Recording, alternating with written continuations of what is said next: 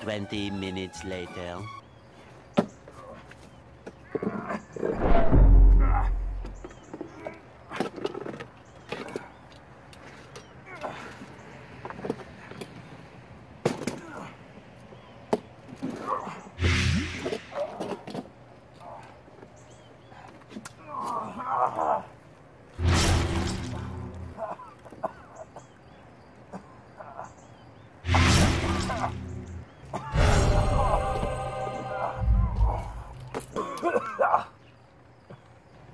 I think I need some more party members. You should add a Disney princess to your party. What? Check this shit out.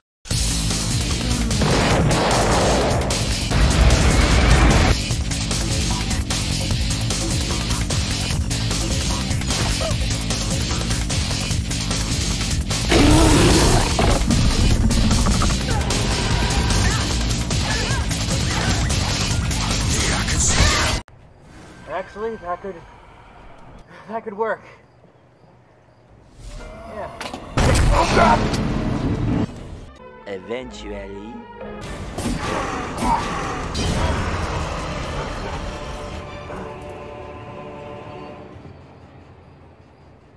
Oh fuck! Oh God! Okay, yep. Let's go find some of them. Today's gonna be a bit of a different type of video. Spider over there, motherfucker. It's ruining my shoot.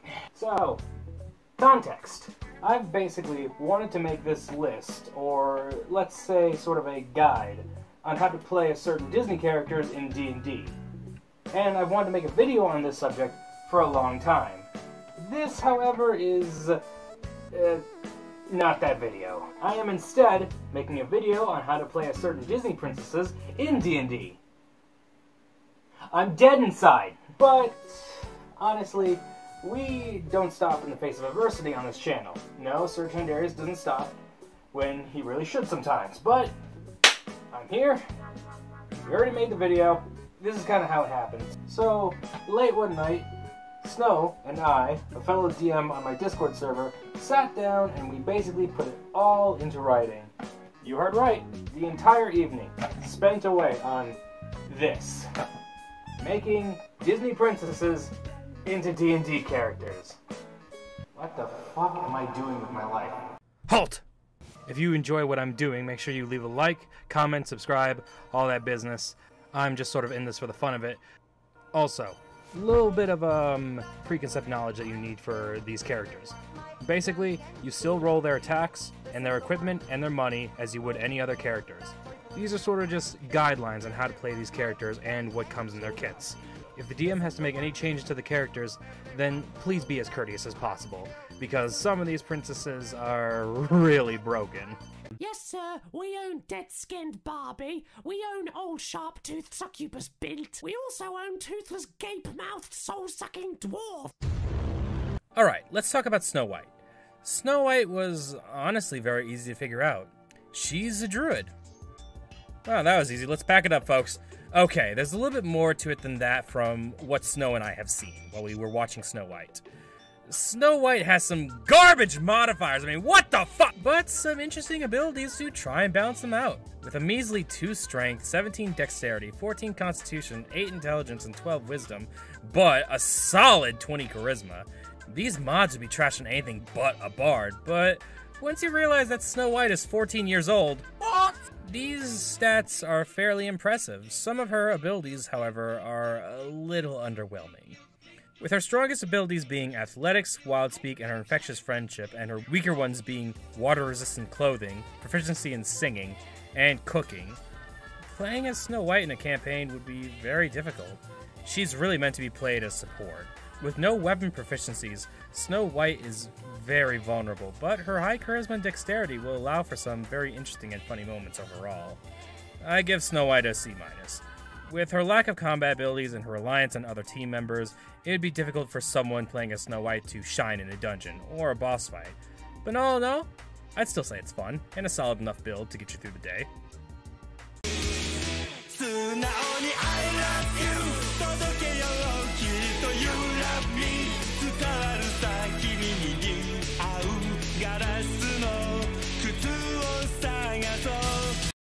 Snow and I argued for about 1 hour that Cinderella's actually a warlock, and he still stands by it, but I know better, Snow! From what we could agree on, we ended up on Fey Cleric, and a built one too. Considering what Cinderella's been put through in her teenage years, her stats are amazing. Just look at this! 16 Strength, 18 Dexterity, 17 Constitution, 18 Wisdom, and another solid natural 20 for Charisma. Now, these stats are a bit hard to believe, but considering Cinderella was tasked with the daily upkeep of an entire chateau, she would have to be, considering the average chateau requires at a minimum 20 people to run the home properly! Sorry, what? What is this? 2 maids per floor, 1 cook with 2 helpers, 1 butler, 2 housemen, and at least that many for outside, gardeners, drivers, livestock handlers, and since most castles were 2-story, which means 4 maids, so in total maybe 20 people, but Tremaine's house is 3 stories, 4 if you include the attic, and let's not forget the big fuck-off tower that's also on the property. That's actually 25 to 27 people to run Lady Tremaine's chateau. It's a wonder Cinderella's even alive right now! And can we talk about how Cinderella infiltrated a castle in the 3rd movie? Yes!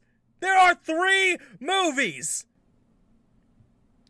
She's actually really good at lying, believe it or not, but I'm getting sidetracked. Cinderella possesses Wild Speak, Athletics, Deception bonus, and an Archfey Guardian. Cinderella can likely send you to God with her stats alone and dub the whole campaign if the DM isn't looking at her abilities closely enough. I give Cinderella an A+.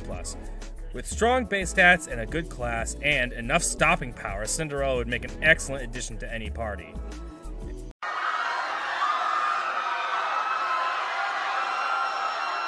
Okay, I'm gonna be perfectly honest with you guys. We had no idea what the hell to do with Aurora. Honestly, because she did nothing during the movie. She gets cursed as a baby, falls in love, cries, gets cursed, and then just sort of wakes up. Like, what do you do with that? Well, here's her stats in class anyways. We went with Fey Sorcerer. Yeah, we really did not have much to work with here. 8 Strength, 13 Dexterity, 10 Constitution, 10 Intelligence, 8 Wisdom, 18 Charisma. With Wild Speak, Enchanted Song, advantages on Charisma checks, and access to a King's Treasury. What the hell are you thinking with this one? God damn. Aurora gets a C+, with very little to bring to a team, but money and easy Charisma checks. She's not really good for long-running adventures, but a good set for a noble build, honestly. Before we start this one, I have to say, Ariel is Snow's favorite. And so I had to rein him in a lot.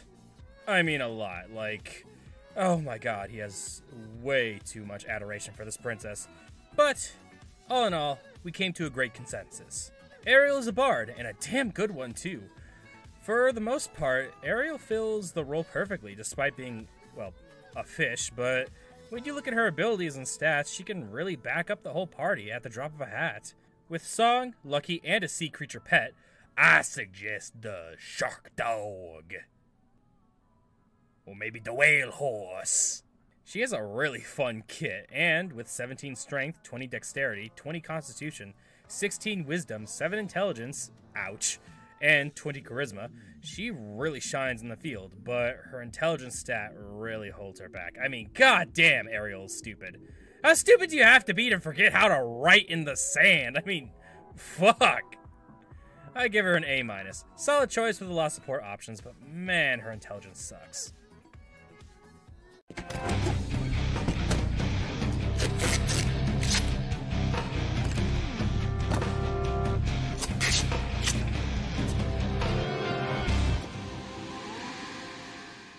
Belle is an artificer?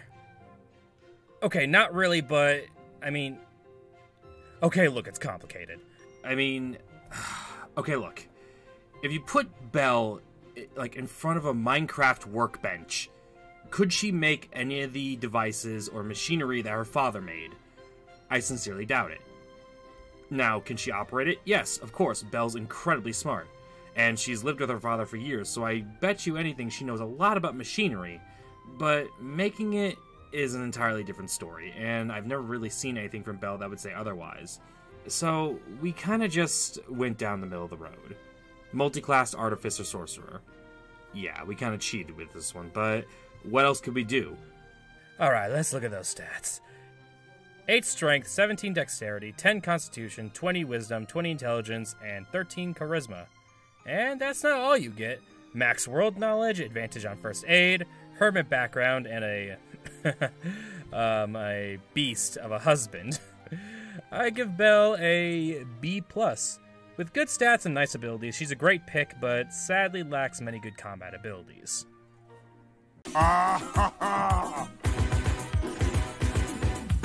Oh, that's hot. That's hot. Jasmine brings the heat as a ranger and keeps the momentum going with her stat. Oh no. Oh, those aren't good stats. Okay, her stats are trash, and she only excels at dexterity and charisma. The only reason we say that is because she was able to keep up with Aladdin, who probably has one of the highest dex stats in the entire character line. Well, besides Peter Pan, of course. But at the end of the day, with a tiger companion, stealth, athletics, smugness, smugness, and advantage on deception checks, she still poses a great help to the team. Jasmine gets a B- for effort, but not by much. With a lot of benefits and drawbacks, her abilities make up for her stats that suck.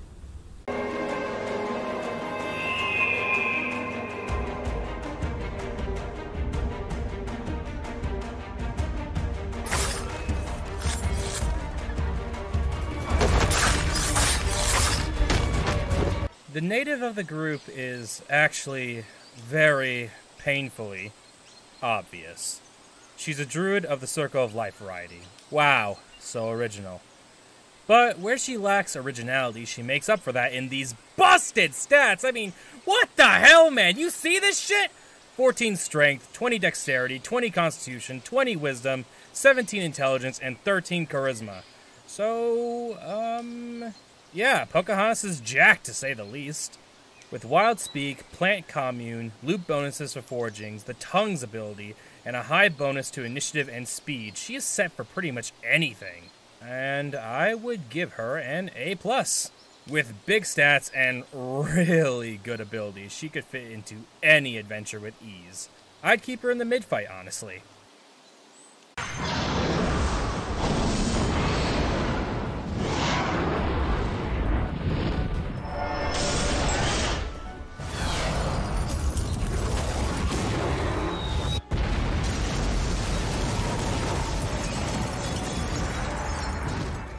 Alright, just look at her stats, man. Is it any wonder she's triple S?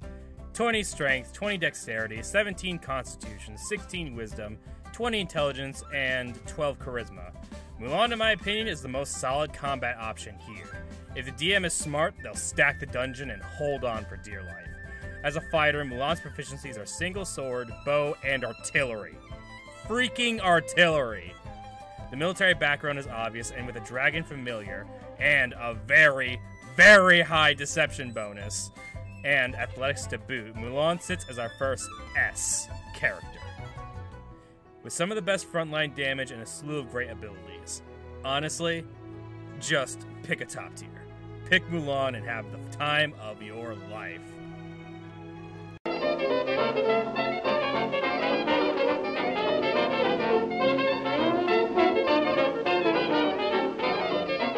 So, yeah, Tiana. We have nothing. Honestly, I thought Aurora had nothing until I watched Princess and the Frog. I mean, Tiana's a froggy for most of the movie anyways. So, what do you do with that? I mean, I'll tell you what we did with that. We made her a fighter with some spell slots. Man, I don't know, fucking, what do you even do with her? And it kind of sucks, because Tiana is cool, but stats are stats. 10 Strength, 10 Dexterity, 10 Constitution, 15 Wisdom, 20 Intelligence, and 20 Charisma. Yeah, her stats are kind of crap. And I know what you're thinking. Oh, Chandarius! Maybe her abilities make up for this, right? Well, you're only half right, which is just as good as being half wrong. Alright, let's look at this. She has Savvy, Advantage while unarmed. Why? Bonus to looting money, and an alligator pet. And that kind of only just make her barely playable. Tiana is B+. It's a very situational build, but at the end of the day, having a few spell slots as a fighter can come in really handy. I can just imagine a few enemies that will just be completely trivialized by this. Bring Tiana in as a ringer and you might just be surprised, just like I was. Dyer's colors!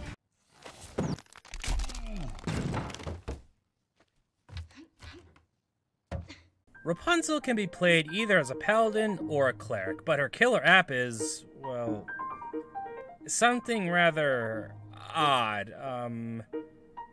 I don't really know how to say this, but yeah, 70 feet of goddamn hair! But, if you can get past the whole hair situation, Rapunzel is a very well-rounded build. With 19 strength, 20 dexterity, 15 constitution, 20 wisdom, 16 intelligence, and 20 charisma, she is really built for anything, except the hair, man. We gotta talk about the hair. There are so many uses for what is essentially 70 feet of rope or wool, but you do realize that stealth is no longer an option. I mean, what the hell do you do if you're hiding in a bush? Oh, where'd they go? Oh, hey, did you check that bush with the 70 feet of fucking hair sticking out of it? I mean, okay, look, you get a creative DM, you're screwed. But if you are a creative player, the campaign is your playground. And it gets even more fun with your abilities. With max out to hit with improvised weaponry, advantage on all healing abilities and healing checks, Pascal, of course you need your chameleon companion, Footloose, Hair Whip, and Radiant Hair Energy, demons will be running scared.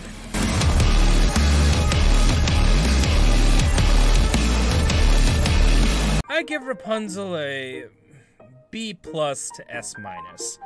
She is a solid character and her abilities make her really fun, but the problem is the 70 feet of hair.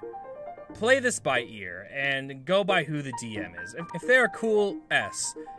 If they are that kind of DM, play by your boundaries, because you know how that kind of DM is. Yeah, you know who you are.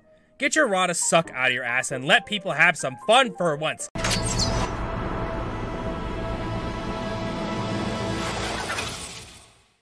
Merida is ranged cavalry and has some solid abilities and mods to back it up, but that's kinda it. Despite Merida possessing some great skills and mods, she's just sort of vanilla. And what I mean by that is that just about any person with good enough game knowledge of how to level a character and how the game works would be able to make Merida. And it puts me in a strange position of not having much to say about the character. But when all is said and done, arrow go whoosh. Boy! 17 strength, 20 dexterity, 15 constitution, 12 wisdom, 14 intelligence, and 9 charisma. Add danger sense, bonus to hit with bows on and off the Shire Warhorse. Sentry and deadly shot, I give her a B. Solid. She is just a cavalry character, but she's a very, very powerful cavalry character. If someone else took Mulan, I'd take Merida. Oh, and ask your DM about having a bear companion. It ends here. Here we go!